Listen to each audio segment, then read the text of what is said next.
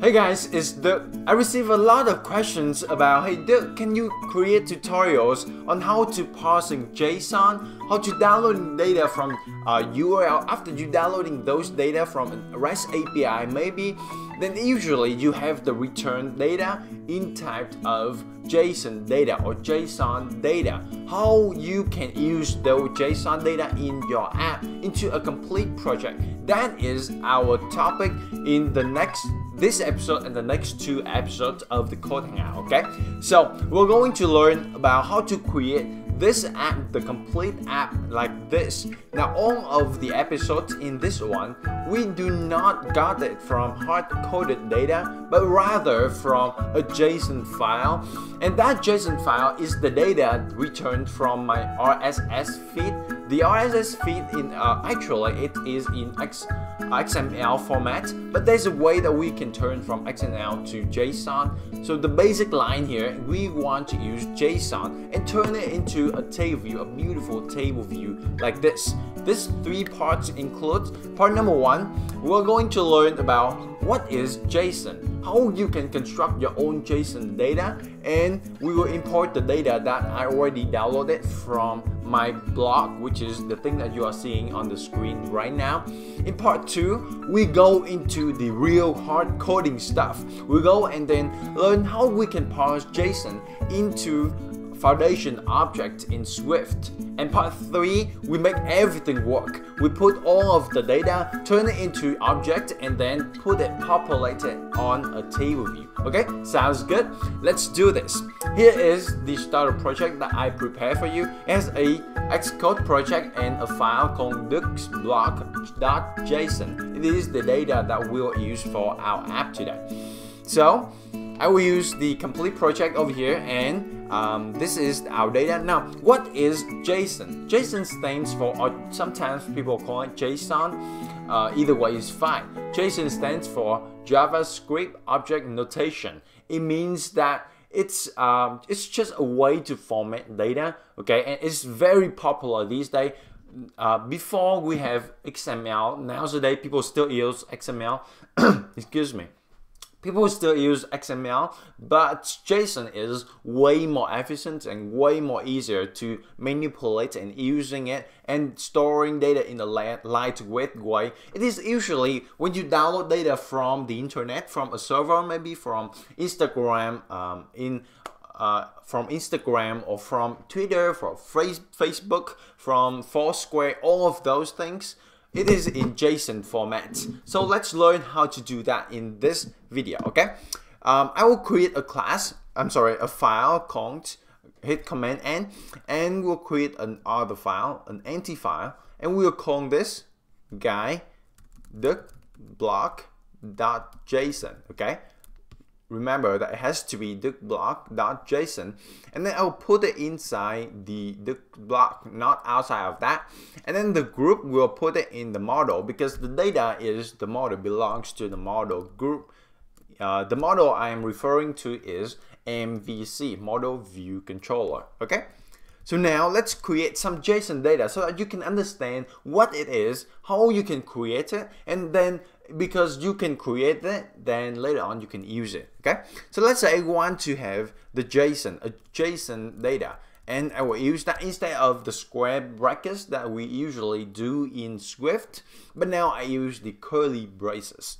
It is a chunk of code, a chunk of data, and inside that is our JSON data, and we have key value pair. It's just like the dictionary in Swift. And as it turns out, later on when you translate from or you parse that from JSON to your foundation objects, you usually use dictionaries and arrays and strings and variables, those things, okay?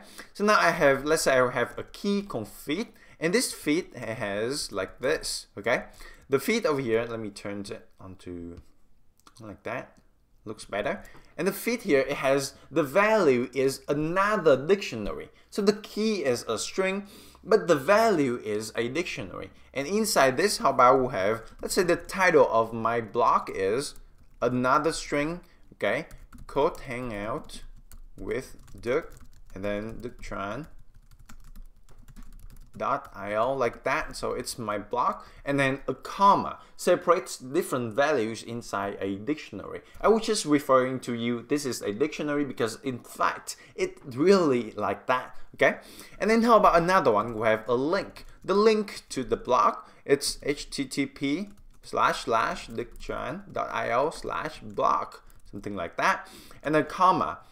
And how about the author of the blog? I'll put in my name over here, Duc Tran. Okay, this syntax seems very familiar to you, right? It has a key and a value, or in this case, it has a key and the value is another dictionary. Okay, so that's that. Let's have a comma outside of this one. How about have another one? And this one is our array of episodes.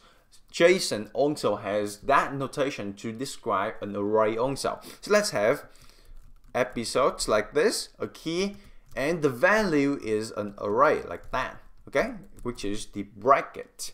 And then inside this we have different key value pair like that, okay, and I will put it inside this like that. Cool. So how about episode number 1? I have the title is something like 63 search APIs, which is another episode here talking about the search APIs in iOS 9. We have another one called something like the link to the episode. The link to the episode, how about we have http://ductran.io/code hangout number 63. It is just the convention that I use to name my Code Hangout. Okay, so it's like that. And then after this, you have another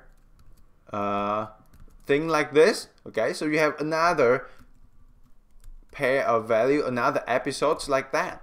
Okay, so it is the way that you can create data in JSON. Now, instead of we creating by hands our own, I already prepared that for you. So if you go over our complete project over here, or the starter project, you have double click onto this and you have a bunch of data. So I will copy this guy, okay, and then I will delete this guy and paste it over here. Now it's not accidental that I use it and then I make it right and then delete it like that. I just want you to understand the basic construct of JSON, and because it's really important that you understand that first and then we use it, okay? So it's the same. We have an array like this and the feed, okay, a key value pair, and this is also a key value pair having each of the value is a dictionary. Now for each of the episode, we have the title, the link, the publication dates, the author, description, and thumbnail URL. Okay, so that's how you can create JSON in Swift.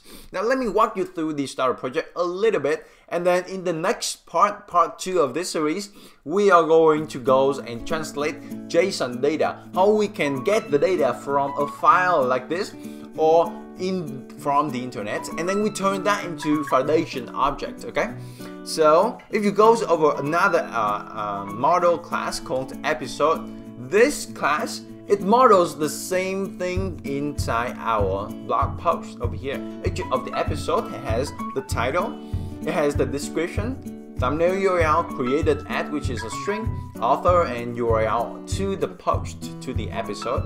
Okay, and then another class called network service. It has a bunch of code over here because this one is just downloading an image from a URL, which I do another episode for you guys.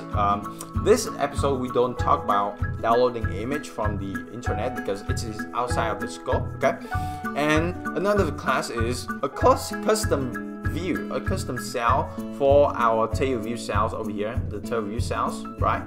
And then the one that we use is episodes table view controller. It is the table view controller that controls all the table view, all the data source, episodes, and the delegates, selects the table view cells.